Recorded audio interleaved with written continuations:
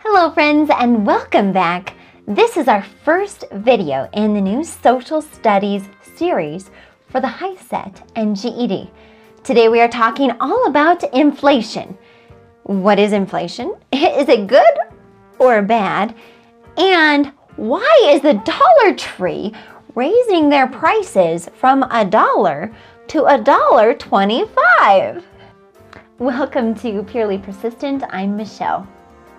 Inflation is part of economics, and economics represents about 20% of the GED and HiSET tests. From Merriam-Webster Dictionary, inflation, an act of inflating, a state of being inflated. Guys, don't you hate when the definition has the word in it? Let's look at their second definition. A continuing rise in the general price level, usually attributed to an increase in the volume of money and credit relative to available goods and services.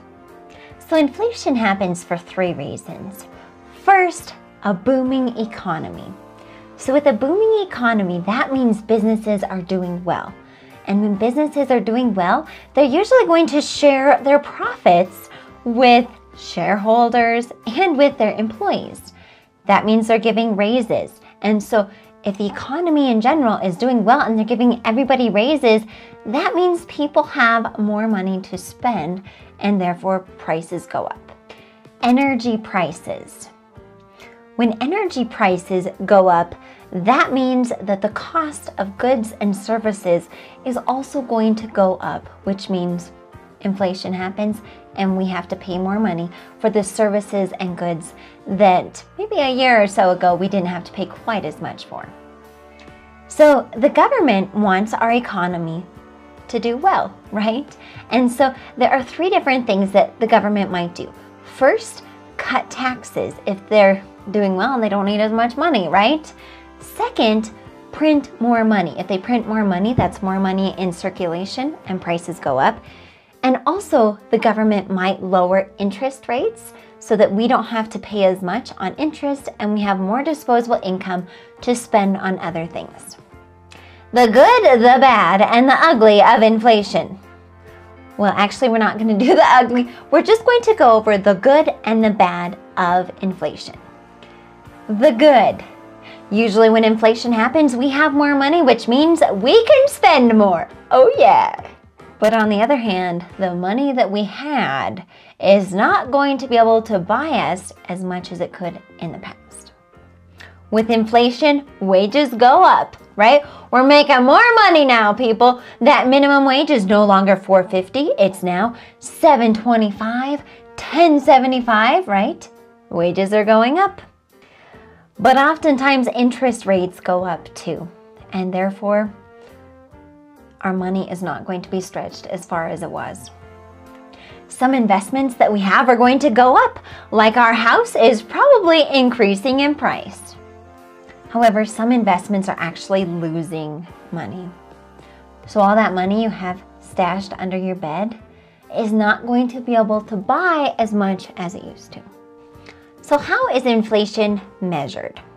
Economists are people that study money and the economy, and they're going to put together a hypothetical basket of goods and services.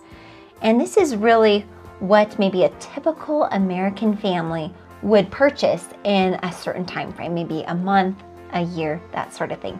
They're going to track the goods and services and see what sort of price increase happens. And overall, that determines whether or not we're having inflation. Now here's an alternative and way more fun way to track inflation, and that is the Big Mac Index, okay? So basically what economists do is they take a look at the Big Mac and they compare the price of the Big Mac in different countries. And that will tell us whether prices are inflated in certain countries or deflated in other countries, depending upon the price of the Big Mac. So let's talk about the Dollar Tree, right? Since 1986, the Dollar Tree has had everything $1. Okay, this is what they have branded their company on. everything is just $1. And if you're lucky enough to be in a state without sales tax, it really is $1, right? But inflation has happened in the last 35 years, right? And how have they maintained the rate of everything being $1? Well, here's how. By keeping low wages for their employees, right? You have to cut the costs, right? You can't pay the employees an exorbitant amount if you're not making an exorbitant amount. You also have to decrease the quality of the goods. So just think about it. In 1986, your $1 could buy you a lot more than your $1 today, right? So what the Dollar Tree is doing is, starting in 2022, they are increasing their prices to $1.25. And this means some stores are going to have this implemented right away. Other stores, it might be April or May in which they implement this price increase. If you are someone that shops at the Dollar Tree a lot, I'm sorry of the economic impact this is making on your life. But that's inflation in a nutshell. Now, the economic skills that you've learned in this video will help you with your test. It might not be a problem about inflation directly, but the economic mindset that you've developed from this video will help you with your test. Now, as always, thank you for staying until the end. I believe in you, I really do, and I know that you are going to do such a good job on your test. Believe in yourself too, and you can do it. Okay, guys, have a beautiful day, and I'll catch you in the next video.